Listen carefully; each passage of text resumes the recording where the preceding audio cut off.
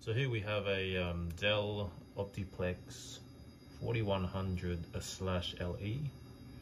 It is an Intel DX4 486 100 megahertz. Got a 9 gigabyte 7200 RPM quantum disk drive. It's running NetBSD version 9.1. Took quite a bit of work to get running right. I had to cut a lot of the startup scripts out, but and then also build a smaller kernel. Default kernel's around 20 megabytes. I managed to cut that down to 2.3 megabytes. So you can do some cool stuff here. I'm just gonna play some MIDI files here to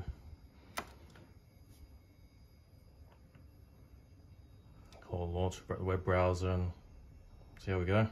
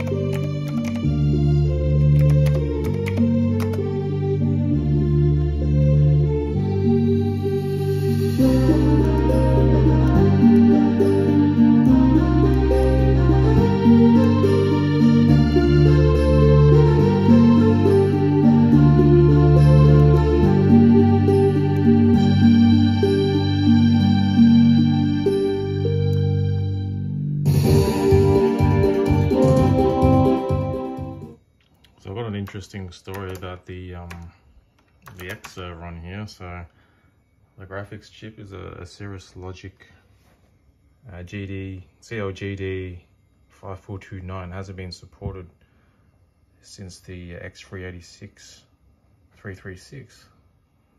So what I managed to do is get this 20-year-old X server to run on NetBSD from the official packages from NetBSD 152.